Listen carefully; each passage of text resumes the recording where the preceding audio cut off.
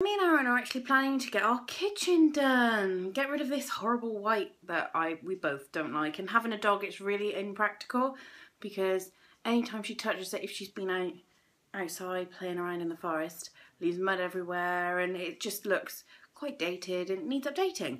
So we're just currently looking around at kitchens, getting some ideas and some designs done. I've got work tomorrow, but while I'm at work, Aaron's going to go see a friend of ours at Homebase to see about getting our kitchen designed. So hopefully I'll get to show you the designs tomorrow and see what it's like. That's very exciting. So we've actually just been looking around for kitchens. We've been looking online, getting ideas, and we actually went to B&Q and got our kitchen designed, which is so exciting. It was really fun and really easy. They were brilliant.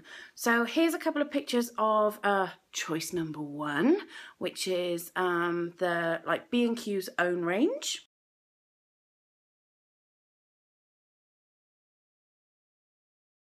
What do you think? It's pretty good. It's dark wood. It's quite dark though because it's walnut, and then we've got the white cabinets on the top. I really like it. It looks great. And then we've got design number 2.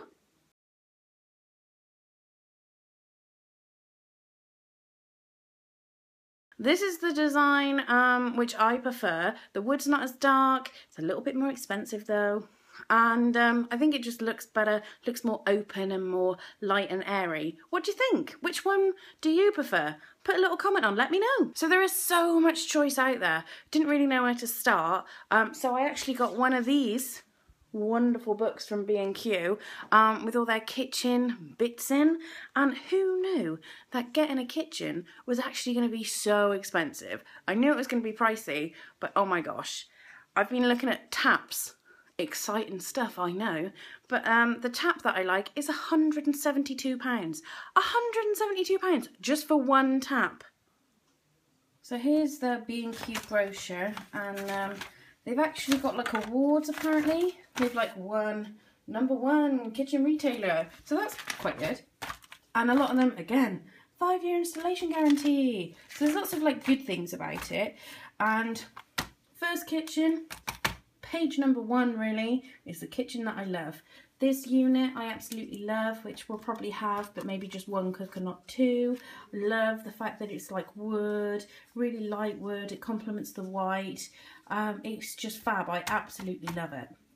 So there's actually loads and loads and loads and loads of kitchen stuff in his catalogue. It's actually really good because there's so much detail. But where to start? Where to start? Here it is, the Farley. Da, da, da, da. Isn't it nice? Imagine that, but smaller in our house. This is the slightly cheaper version. Was this one? This is it in walnut, and again you've got the white on the top and the wood on the bottom, but I'm not quite sure. I haven't been convinced. I think it's a bit too dark.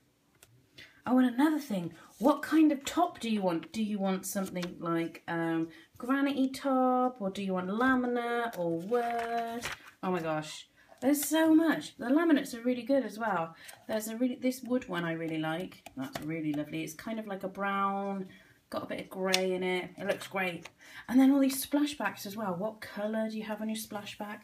So here with your cooker, it's easy to wipe then. And sinks, what kind of sink do you want? Do you want a stainless steel sink? Do you want a black one? Do you want a ceramic one? Do you want one with like 1 sink bit, or do you want one with 2, or do you want one with a garbage disposal? So many questions! Oh my gosh. So we had it all done and designed with B&Q, and that was really cool. So we'll see what Homebase say tomorrow. It's a shame that I can't be there because I'd like to see it happening. But Aaron does a good job. He knows what he's on about. He's got all the dimensions and stuff. So we'll see what he brings home. But in the meantime, we'll see you guys tomorrow. Don't forget, remember the little things.